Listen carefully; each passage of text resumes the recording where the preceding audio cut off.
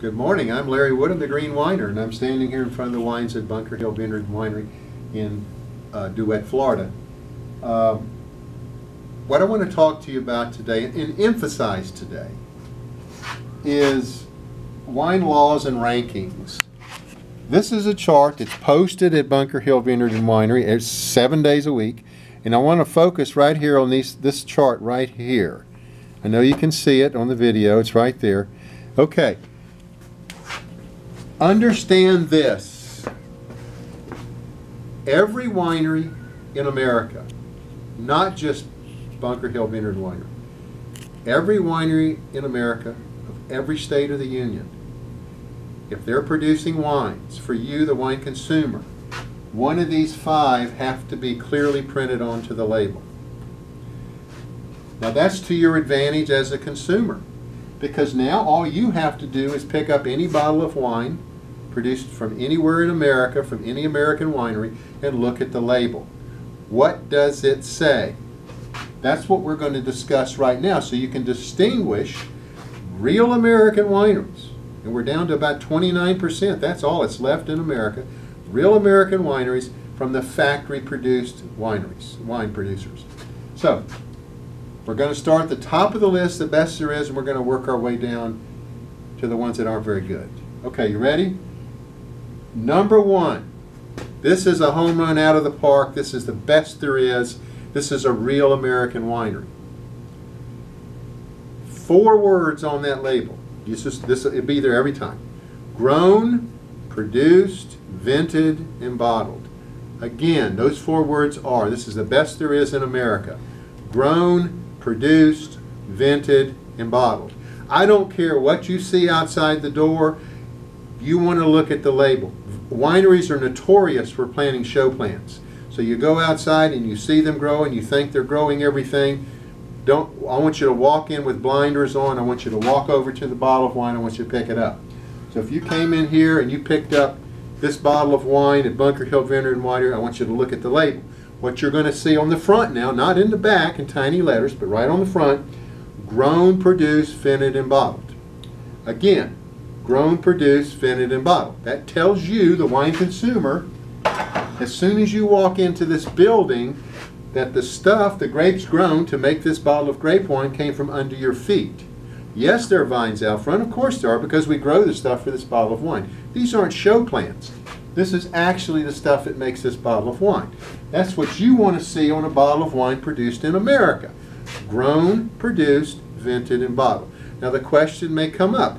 What if I'm in a state in America where they're growing, say, apples, and they're making apple wine?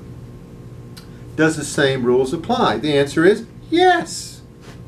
You'd want to see on that bottle of apple wine, grown, produced, vented, and bottled. That's telling you it's coming from under your feet. The apples making that bottle of wine came from where you are, not shipped in thousands of miles away in the form of juices and concentrates. Grown is the magic word. Underline that. Remember that. Don't lose it. 4 words. Grown, produced, vented, and bottled. That's a real American winery. Then you drop down to number 2, says produced, vented, and bottled. That can still be good. It just means that that winery's not growing the stuff for the bottle of wine. So you would want to ask them, I see you're not growing the stuff for this bottle of wine. Where's it coming from? They should tell you, well, it's coming 5 miles down the road or coming 6 miles down the road, whatever it is, to make this bottle of wine. If you were in a state making apple wine, they could say, well, the apples are coming. If you go down the road, turn left, go right back 2 streets, that's where it's coming from. Well, you know, you can make a decision as a consumer if you want to take hard-earned money out of your pocket and give to them. But you know the answer. Then you get down to number 3 and 4. These are factory-produced wines. They're made primarily from juices and concentrates. Notice the word grown is not on their label at all. Just produced and bottled and vented and bottled. Vented and cellared are interchangeable words. So some bottles may say cellared, some may say vented. That just means aged. Don't get hung up on that. But only 2 words. Now the questions you have to ask them is, I see you're not growing the stuff for this bottle of wine. Where are you sourcing the juices and concentrates from? You must ask that question before you take hard-earned money out of your pocket. Keep in mind that's probably 80% of the marketplace today. And the winery will be thousands of miles away. very profitable operations because you notice they're not growing the stuff for these bottles of wine. If they were, guess what? They would have grown on their label like a real American winery. And then you get to number 5. Number 5 only has one word, bottled. Now, you're on your own with this one because they're not doing anything. They call themselves wineries. But what are they really doing? Well, they're taking a bottle of wine, usually that someone else has bottled, they bring it into their facility and they put their label on the outside to make you think that they're real American wineries. Now, there's millions of bottles out there like this. If you see one of those, you better ask lots of questions before you take your hard-earned money out of your pocket, because no way should you compare one that has just one word to one that has 4 words on the label. The 4-word vineyards and wineries, those are the ones we should be patronizing. Those are the ones that we should be making sure we don't lose, because that's our heritage, and we're losing them every day. We've got to start pushing back as Americans. Please visit our website. Our website is www.bunkerhillvineyard.com. Again, our website is www.bunkerhillvineyard.com.